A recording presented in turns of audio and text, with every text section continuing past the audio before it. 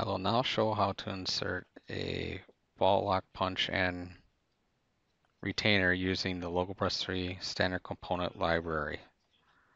First I'll select the punch I want to mount, then I will select the head plate, die block, and stripper plate. I then can choose a supplier from the list here and choose whether I want heavy duty or light duty. The point diameter is already entered, but I can choose a different retainer type.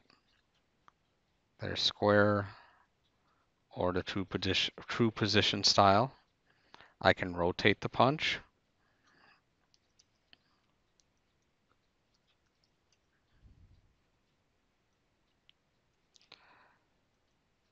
I can also determine if I want what type of clearances I would like in each plate.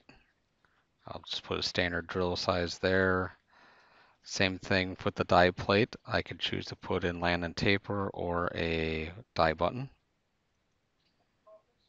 I will choose my diameter and length for that die button and enter my die clearance. And then I will choose to put a hole in the punch in the die shoe